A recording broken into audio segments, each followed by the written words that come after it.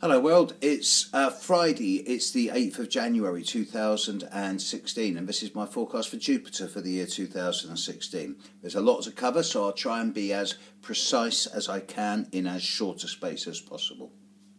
Jupiter is not affecting the signs of Leo, Scorpio, Aquarius or Taurus in any specific, direct, challenging way over the coming year. Indeed, for many Taurians, especially those born from perhaps the 6th, 7th of May onwards, the first 8 months of this year are looking good, as is the time for those Scorpios born from perhaps the 5th, 6th of November onwards. For Leos and Aquarius, those Leos and Aquarians born before the 12th, 13th of August and the 13th, 12th, 11th, 12th of February, you're going to find that the period from September through to December is looking much healthier than normal.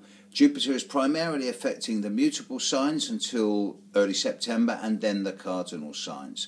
The mutable signs: Gemini, Virgo, Pisces, Sagittarius.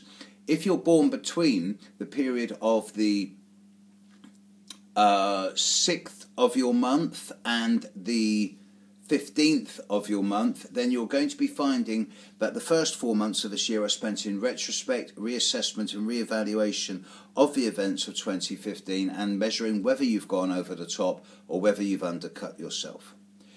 At the same time, the period of May, June, July will see a time of doing things properly and hopefully taking the quality, not the quantity. For those Virgos, Geminis, Pisces and Sagittarians born after the 14th of their respective month, then you're going to find that particularly the month of August and possibly early September as well is going to be particularly beneficial. There should be quite a time of growth and expansion, and again, as long as you don't go over the top and overreach, overstretch, overspend, you'll be fine. Quality, not quantity, works every time. From September onwards, from the second week of September onwards, it is the cardinal signs that are being affected by Jupiter. And again, there's two segments here.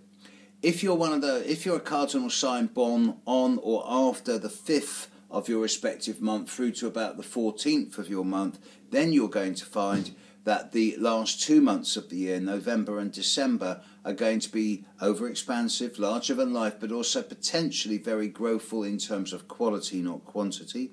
But if you're born at the start of a cardinal sign, i.e. if you're an Aries, Cancer, Libra, Capricorn, born before the 5th of your respective month, then you're going to find that the time of September and October is a particularly growthful and expansive time.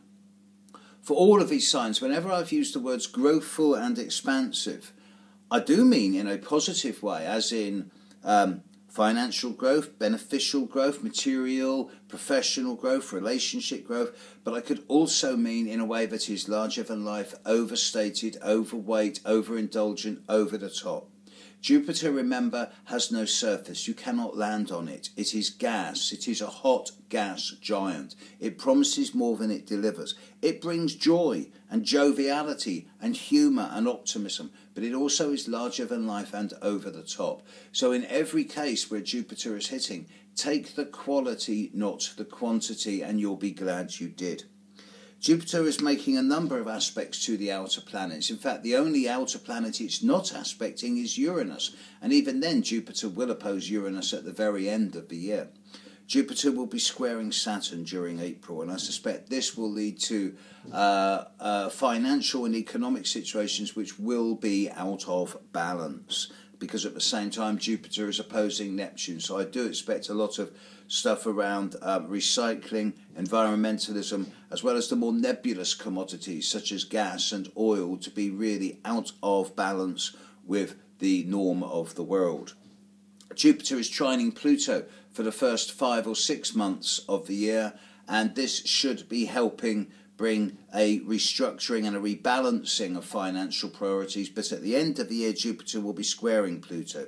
So unless there is a willingness to embrace financial balance in the first half of the year, then the second half of the year is going to get decidedly out of balance. There is one really critical time with Jupiter this year, and this will be the last 3 or 4 days of August, the first couple of days of September, when Mercury will be standing still at the very end of Virgo prior to going retrograde, exactly conjunct Jupiter.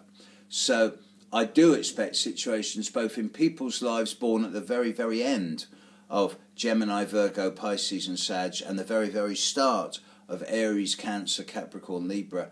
Then at the end of August, start of September, things are going to be getting a little bit out of hand just for a few days.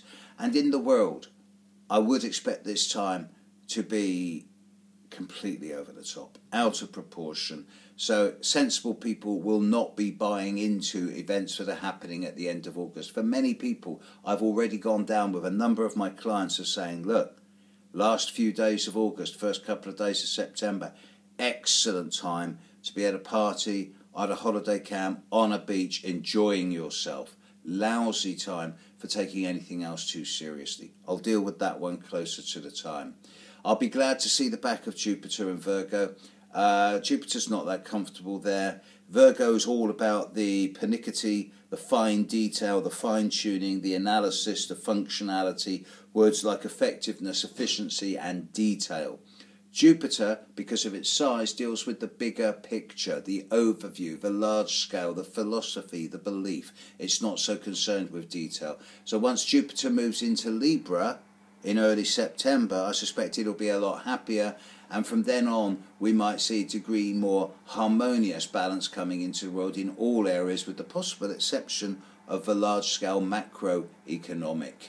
This is a year where Jupiter hitting Saturn and Neptune and Pluto, it is going to affect the global economic system, and I do expect major corrections to be happening, but probably not until October time. Until that time, as far as Jupiter goes, moderation, folks, moderation, quality, not quantity. Catch you later. Bye.